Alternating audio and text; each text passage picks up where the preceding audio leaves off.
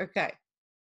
Hello, everyone. I am absolutely chuffed to have a fellow Welsh person and also one of the most talented social media people that I've ever met on this video talking to you about social media for Social Media Managers Day.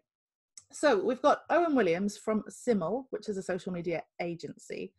And Owen, rather than me try and kind of sum up your whole life in a couple of sentences, tell us a bit about you and what you do.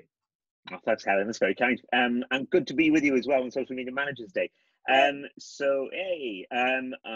as you say, managing director of Simmel. We're a social media agency and consultancy. We make content for clients, broadcast clients, the third sector, all sorts of clients, corporate clients.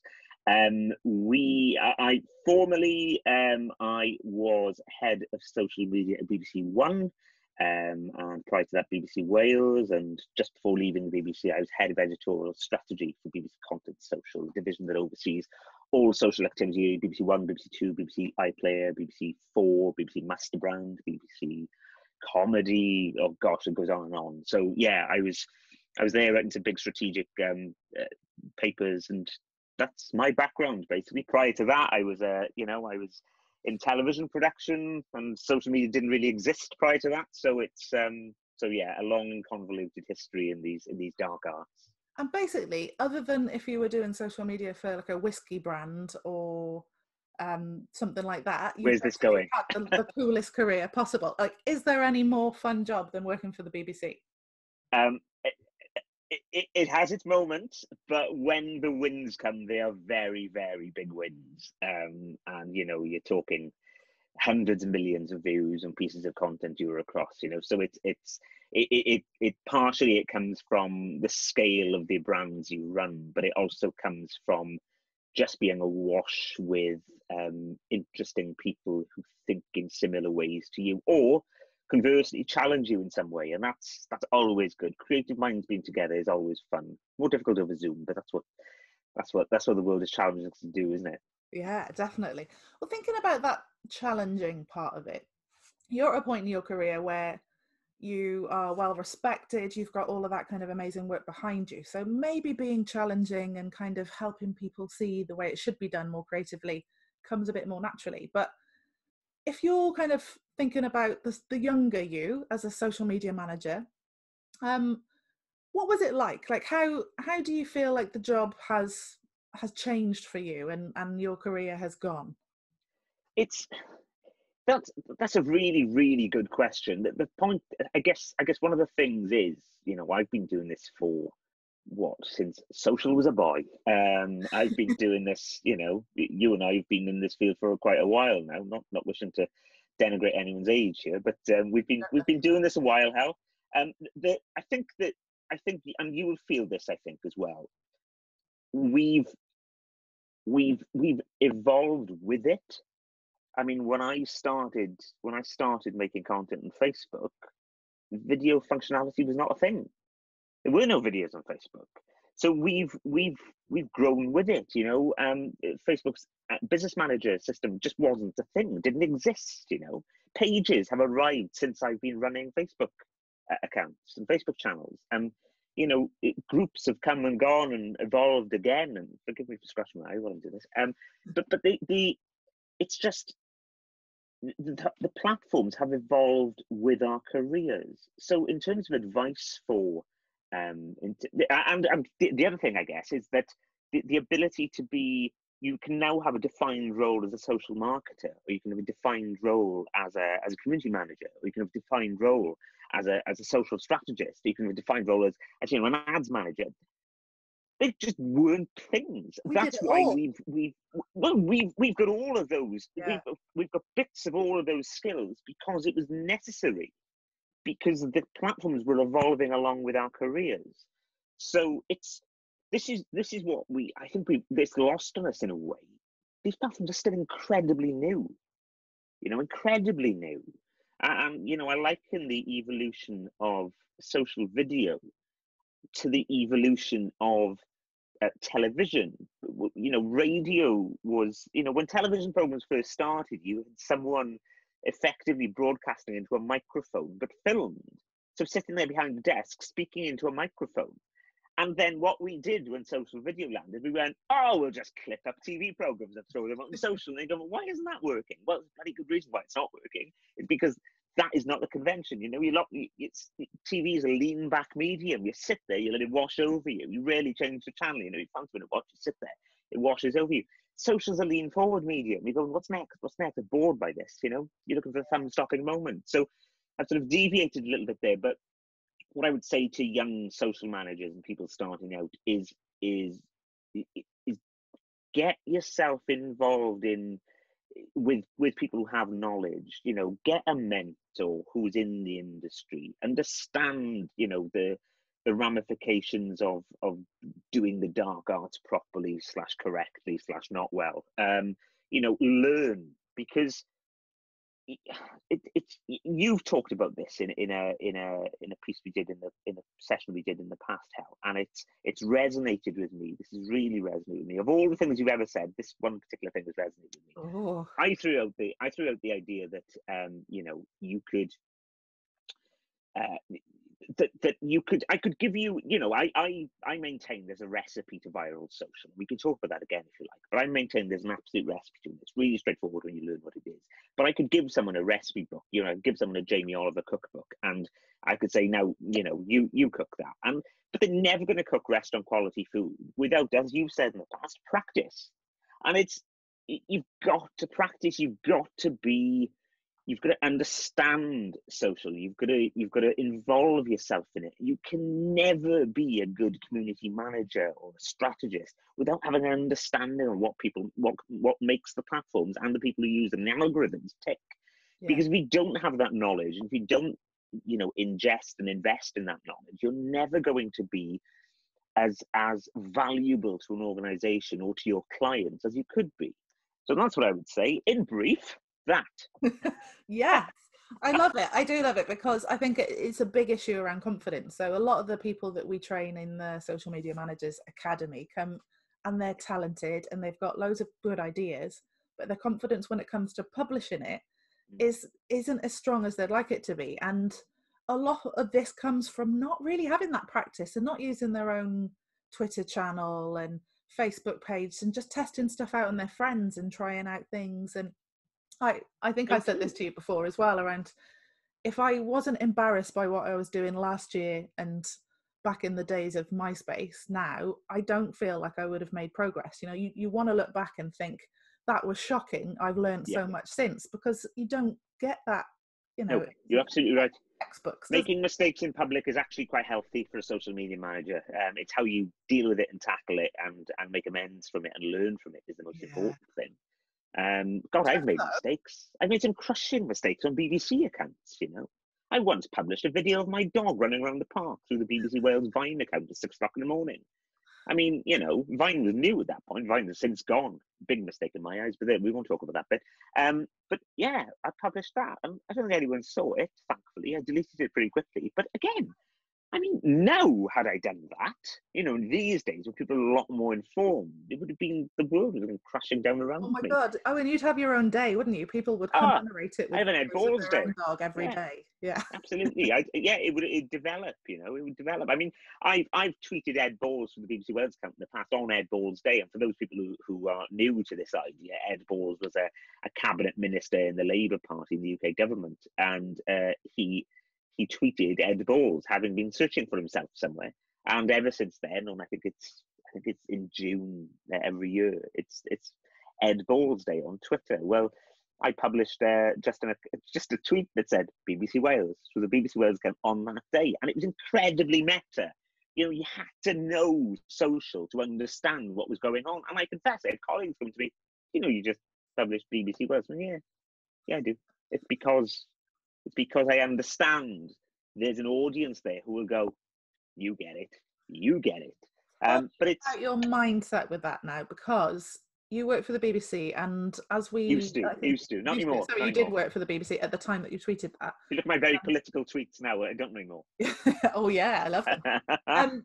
Thinking about that, and I've got this background where I've worked with loads of public services and charities as well, and you always get this feeling from social media managers as well, if we can't do anything, everything's got to get signed off. And often if you're waiting for sign off, you're waiting for someone to approve something that they don't understand. So it's going to be very difficult. And in that case, that's a really good example of it.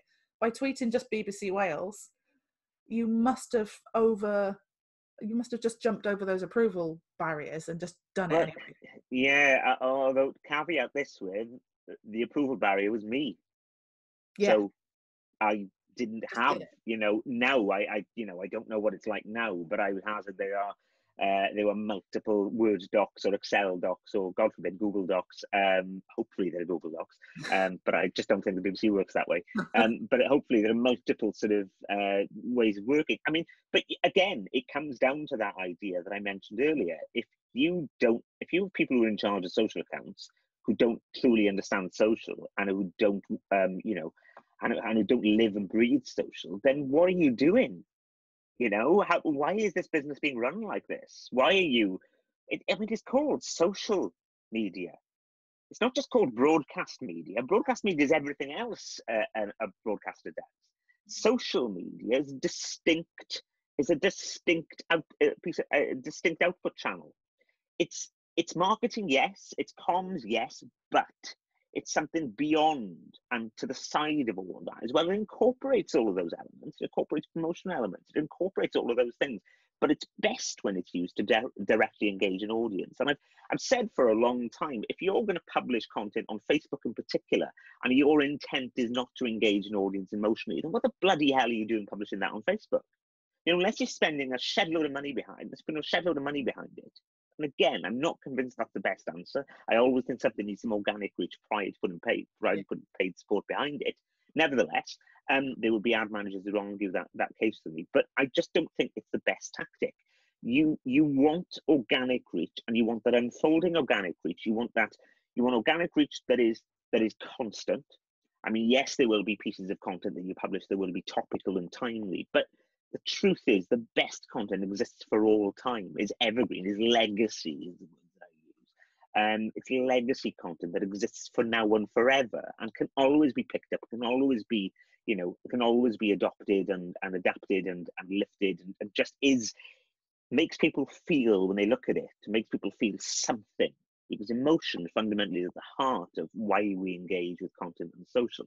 And if you can't look through your audience's eyes, if you can't, associate with what your audience will derive from the content you publish, then you're doing social wrong.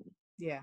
I mean, I think it's the empathy. We always call it obsessive radical empathy with your audience. Yes, so right. The idea of thinking about your audience is difficult because if you have got, if you're not at the top of the decision tree when it comes to social, and you've got someone going, like the chief exec goes, I don't like it. Yeah. And you're like, yeah, but it's not for you. It's for our audience who don't like it. Yeah.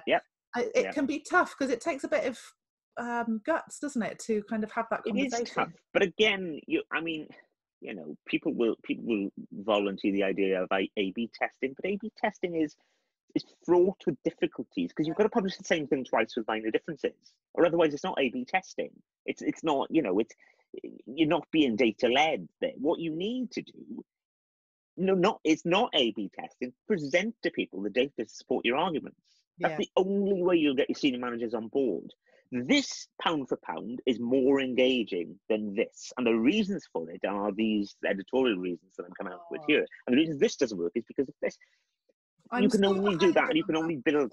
Sorry, say again. I'm so behind you on that. This idea of A/B testing gives credibility to the idea that the other idea is worth testing, if that makes sense. So yes, if I'm telling you, I know my audience and this is what they'll want, but you put this dry piece of corporate crap out, then I'm not going to test that. You need to just take it as read. Yeah, of course. And also the good enough syndrome. That's good enough. But it's not. It's just not. It needs to be the best thing it can be. Otherwise, let's not do it. I would rather see, I'd rather see, there's people talk about an 80-20 split. They talk about this idea of, 80% of what we do at the moment is good and 20% of what we do isn't. So let's do less than 20%. That's honourable. But I'd argue it's probably 20-80%. 20% of what you do is good and 80% of what you do isn't. So drop the 80%. Just do more of what you do well all the time. Beautiful. Yes, that's what I believe. It's not hard. You just got to look at the data and go, well, this isn't working. Drop it. And you should have... you know, a really good agency has the agency to be able to say, this stuff we thought would work isn't working. So case in point, I'll go back to my experience. When I was at BBC One, one of the biggest things I ever did was a series called Big Cats. And I know as a cat person yourself, you will be well across. You are a cat person. It's in there somewhere. Yeah, yeah. Okay. So we did a series called Big Cats, and I took ownership of it as social media lead at BBC One. And I started off with this idea that we would be, because I was working with the NHE, when I was working with BBC Marketing Creative, there would be, I thought, I'll play this straight now as the new guy come from Wales. I'll play it quite straight, and I'll do it sort of scientific basis. I'll take the science of it, because, you know, Blue Planet is really big, and they've had an angle. They love that kind of thing. They love the science. So I'll invoke the science in this. But at the same time, I was saying, you know, I was presented with these concepts for video content that were effectively square cuts and trailers for TV. I was like, no, I've watched it. Can we rejig it? Put the tiny cat at the start. That'll really get the audience invested, you know, as opposed to a lion just trekking across the savannah at the start, because that's not going to be as effective as this tiny cat emerging from under a leaf. Oh my God. That's what you want to convey. And I said to the Natural History Unit guys, because they were offering effectively the same thing as creative. No, creative, give me reasons to watch the television program. But NHU, do not give me reasons to watch the television program. I can do that on social. Add value above and beyond to this brand so that it exists for all of time. And you can be invested in this piece of content, whether or not you've seen the television program. Yeah. Lo and behold, the trailer's got like 2-3 million views because it's time specific. The value-added content has over 120 million views and counting each, and there are multiple pots of it. So that amongst them, you're talking maybe 500 million views between these pieces of content that were for a television program that was on for about 3 weeks. You know, so that in itself is what was my point I was making. I think the point I was making was that they, you know, I readjusted the language. That was it. I readjusted the language I was using in week one, because I'd gone down this scientific bent, and actually what the audience wanted to say was, oh my God, it's a floof, it's a tiny little floof. And I went, yes, right, I'm just gonna go with it. And I was doing stuff like, oh my God, look at this. It was like, oh my God, it's the world's deadliest cat. Look at her, heart eyes emoji. And that's the copy. That's the copy. All of the how to watch it, further details, all of that stuff is in the commentary below the video, because that video is the thing that drives the audience. Yeah. That video and the copy above it is the key thing. And this was one of the, I know this is one of the takeaways that the wider team around me took away was, why are we putting like what time it's on in the main copy? Why not just add that in the commentary? And then why not? We literally employed a community manager as a result of these posts that I was doing, because everyone could see the value of the commentary on Facebook. Because in there, I could put links to further programming. I could put other pieces of content people might have missed. I could respond and react to people with GIFs. And I've got this whole presentation that I do called Floof Power. I know, but kill me later. I do this whole presentation on just this content and what I did with it and how I turned it into something above and beyond just a sort of staged promotional aspect for a TV show that was on for a few weeks on TV on BBC One. But how to manifest more resonance amongst a niche but very large niche audience as a result. Love it. I would really like you to do that whole deck for me personally, please, because I'd be delighted. But we teach this actually in the Social Media Academy. So we call it flipping the story. So instead of it being your story that you want to tell people, you flip it to the audience and kind of go, what would you like to talk about today? We can get in the comments and tell you about what we're going to talk about afterwards, but let's talk about what you want to talk about and see if that conversation will kind of go in the direction we want it to go. And audiences, and you can do this so simply, whether it's through gifting them a GIF or conversing with them or giving them some information that they didn't know. And you know, when you run a social campaign, you need to know the facets, or at least you need to understand who you can reach out to say to you, oh no, this is what this means. So for example, someone said, what kind of cat is that in the GIF? And I said, well, it's a Steve Phillips, because I remember his name. I said, Steve Phillips, that is a carajal. It's a carousel cat from Mexico, I think, South America somewhere. And it can leap, it can leap straight up in the air to a height of like 10 foot and can catch birds in flight. So I knew this because I'd looked at the notes from the Natural History Unit and I'd read up on it, and I could reach out to people. It's when I was at BBC Wales, someone said, why are you publishing this video of the Severn Bridge? Because we had this amazing footage of the top of the Severn Bridge between England and Wales, an amazing view. And someone said, why are you making this show when not 1 foot of the Severn Bridge is in Wales? And I thought, you're right, it's in Gloucestershire. All in Gloucestershire, the entirety of the Severn Bridge starts and lands in Gloucestershire. And people don't know that, but it's true. And I was able to say to him, well, it's because of trade, and it has a major impact on the South Wales economy. And I checked that with the commissioner, and he went, fair point, well made. I was like, that's it. That's, you're answering, you're informing, you're identifying with that person, and you just, you're emoting to them as well. You're just saying, look, this is the reason, this is why we're doing what we're doing, or this is the answer to your question. It's just, I call it digital kudos. People love to be noticed. And also, you can elevate really positive comments on Facebook and on Twitter by engaging with them through your brand account. And you elevate that stuff and it pushes down the negative stuff. So having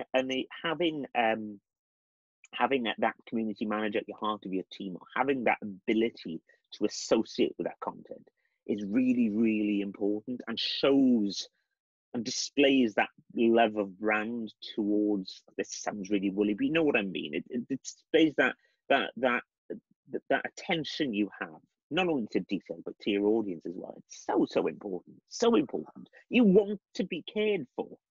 Yeah, and I like conversations. I'm not so into transactions. And when a body just gives a message at me, it's not half as emotional, memorable, interesting to me as when I have a conversation with a person. It comes back to it again. It's not social media. It is social. It's social media. Oh God, it is social media. I do a presentation called Brave, the tips, tricks, and strategies of viral content, and in it there's a slide that says, remember, it's not social media, it's selfish media. It's all about me, i.e. the audience. It's all about them. It's me media. It's all about them. How that self-identification, that self-gratification that they have, that being able to view themselves through the prism of the content they've just engaged with, to show people when they share something that it's an extension of self. That is what you're trying to do. You're trying to engage with people emotionally at all times. Yeah. You are trying to inform them. You are identifying with them in some way, but fundamentally, you're engaging them emotionally. Like you talk about a lot, that empathy. It's so important. It's not, sorry, I say it's so important, like that's throwaway. It's not so important. It's fundamental to what the platforms do. How you do it. It's how you do it. Yeah. Otherwise, you're not doing it properly. You're not doing it right. Are you just splurging money? Well, talking of splurging money, because time is money, and I've taken a lot of your time. You're so welcome. I want to ask you, first of all, if you've got any advice or tips or things for social media managers to take away from your experience, please share those. And then the second thing is, what kind of stuff do you do, and how might a social media manager might want to work with you in your awesome business? The sales tactic. I'm not really good at that one, so thank you for that. I did a plug for you. The opportunity. Start off with the advice. Everyone will go, oh, I want to do that, and then they'll start. Yeah. I appreciate that. So, what would I recommend? So a lot of what I've talked about now is about having that empathy and about finding a niche and going with a niche. You can have niches on social that are actually remarkably large. There are remarkably large communities out there looking for small cat related content, and it's once you can find that niche, it will be with you forevermore, because they will drink in it. Yeah. BBC One can be turned into BBC One on Facebook or Twitter. Go and search out big cats, by the way. Have a look. Don't search out big cats, because I forgot to use that hashtag in the tweet itself. But which is good in a way because it was just what it was. It was just a wrapped piece of content. But regret. have a look on Twitter for Twitter. I think it's got about 5-6 million views. That piece of video. It's on Facebook as well. But have a look for this is the world's deadliest cat. Seriously, look at her. That's my brain working. Okay. Right? So that's park that bit. So what I would say, I run a pitch. What am I talking about? I run a presentation called Heartbeat Frequency, and it's about the rhythm, the power of the rhythm of social video. So I haven't talked about this a little bit, but if you're ever making social video, remember the first 3 to 10 seconds are the gold dust. If you can't impress upon people the need to continue watching the first 3 to 10 seconds, those 5 million video views you got mean nothing. Because if you're 5 million individuals who tuned in for 3 seconds and not watching for the first 10 seconds to find out what the purpose of the video was in the first place, you've not gained anything. You've just got shiny numbers that look nice when you talk to your MD. And hey, that might be all you want. That might be all you want, but that is not good social video content. So you've got to think about the rhythm, the beats in the social video that actually propel an audience along. And that's not purely about the narrative use of the text on screen, because remember, 85% of people don't bother turning the sound on. So give them a reason to turn the sound on. Actually have a narrative point of view in there as well, not purely just subs on screen. And for God's sake, if you're making video for social, square or vertical, because that actually helps fill up your screen real estate. Don't make your subs so small you have to zoom in to read it, because that's stupid. Don't have to do that. You don't want anyone to do that. You want to keep it vertical if you can. So screen real estate is so important. Keep your subs quite large. But rhythm is manifestly important. It's that shot changes every 3 to 6 seconds, something to keep people going along with it. You've got to craft and design video content for social. You've also got to have copy that really engages an audience. Again, I come back to it, really engages an audience emotionally, because otherwise you're not doing it right. And remember, you can turn anything into a thread on Twitter or on Facebook. I mean, Facebook threads are more difficult. I'm talking about the commentary here. But put the further detail in the thread or in the tree underneath, because actually, the algorithm does not favor you sending people off site in the initial tweet or in the initial piece of copy. So just think about your audience's journey as a result of having experienced this video content, and don't wait until 30 seconds to a minute in to hammer home what the purpose of the video is in the first place, if indeed you're selling something. So that's my pitch in terms of what you need to do to what you need to do to hammer that message home, what you need to do. That's my prime piece of advice. That is. But I would say in terms of how to work with me, drop me a tweet. You can DM me as well. I had a government organisation DM me yesterday, just apropos of nothing, having seen something that I've written. They were like, "Oh, do you do any training?" Yes, I do. Funny enough, I used to do training for British Academy. I do training for all sorts of sectors. But we make content as well. I mean, I set my company up to be a sort of a boutique consultancy. We had so much work in the first 6 months to take on 5 people and do all the work. It was insane. COVID's seen to that, though. It's seen to that. They're all freelance. Don't worry, I didn't sack them. But I would say drop me a tweet, O's Wills, and I'm sure you're going to put my handle up on. I'm just going to force you to do it now. On any literature that goes along with this, please do. O's Wills on Twitter, OWSWILLS. That's OWSWILLS.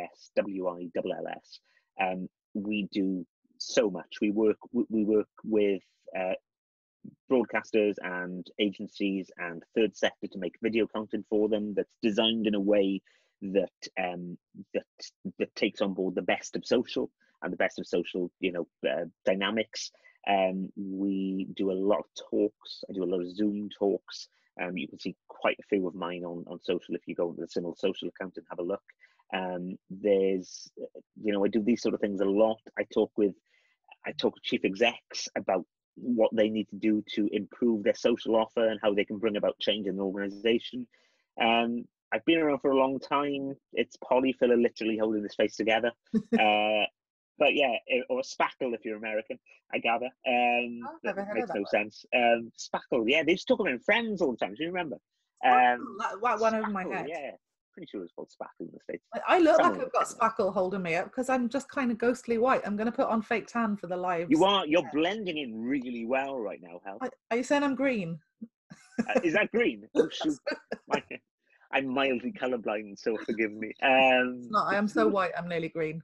I do. You've been framed rather well there as well. I was just saying to you just before coming on it, just sorting my framing out here. I have nothing else to say. I'm not very good. I'm very good at selling the principles of social, but it's turned out before I was running my own business, I'm not so good at selling what I do, and I've learned this. Yeah, it's a difficult Terrible, isn't it? It's really difficult. I don't know if it's a British thing or if it's just a general people who used to working with other people and promoting their brands. That when it comes to promoting your own, you're like the bit of a. Well, I don't know what my sales gig is. I'm like a Swiss Army knife of social, I guess. I don't know what my sell is, because I don't actually edit anything myself. I don't actually edit video content because I bring people in to do that stuff to my exacting specifications. But yeah, what's so lovely though, and what's so lovely is when you work with a client who just goes, "Well, you tell me." And I go, okay then. And then what we do, we worked with a client a few weeks ago, and they were amazing. They wanted a 10-minute long video for their YouTube channel. So we made this 10-minute long video, but we had so much time on our hands. We made 3 social cuts, 2 blooper reels, and we delivered them 40 high quality stills as well. And they were just like, so they were happy. Oh my God. Well, yeah, I mean, I know that 10-minute video, you can't do anything with that on social. You can't put that on Twitter because it ain't going to work. So here is a version for Twitter. I think that's so valuable as well. I think a lot of people don't realize the skill and creativity that goes into making social video. And a lot of the brands that I will work with will, they'll want to make their own videos, and sometimes they can be really creative. But a lot of the time, the brief is make us a video. The chief exec will be there, do a talking head. Maybe get some drone footage of above the building and cut that together, and it makes the most boring corporate video you can ever have. Absolutely, and sometimes it can work. More often than not, it doesn't. The truth is, though, what I so often find when I do these talks is that I talk about this holy trinity of social: information, how a piece of content better informs me, content or messaging better informs me about the world around me. Again, selfish media. Identity, how a piece of content and or messaging better informs me about myself. And emotion, how a piece of content makes me feel. And when you can get all 3 of those or 2 of them together into a piece of content, you are effectively manifesting virality. You are creating a viral moment through the dint of information, identity, and emotion. Think about all the videos you've seen that have gone viral. Think about a viral hit you've had. It's because it had those pillars, it had those verticals embedded within that content, but you've got to have the copy to drive people towards it as well. So it's just a creative process all the time. You've got to have those 3 sort of pillars at your disposal. You've got to be thinking about those things, because otherwise you're just creating video. You're not creating social video. Anyone can create video. I can film you now and it's a video. Doesn't necessarily mean it's good social video though. It's not designed for audiences to directly engage with and to want to share. Because again, I come back to the idea. If you're creating video that's not designed to be engaged with or shared, what the bloody hell are you doing publishing it on social media? Yeah. Well, on that note, I'm going to say leave a comment and ask any questions that you want of Owen. I haven't asked if he will do this, but I'm going to try. You haven't asked if I will do it, but of course I will. Now you've asked. And slide into his DMs and see if you can commission him. I think he's going to be inundated now that the COVID kind of panic is over. Yeah, you say that. And thank you very much. Thank you so much for taking part in this. You're welcome. Thank you. I gave you like 3 seconds notice, so it's amazing that you're able to come and join me. It's always good chatting to you. Thank you very much. Take care.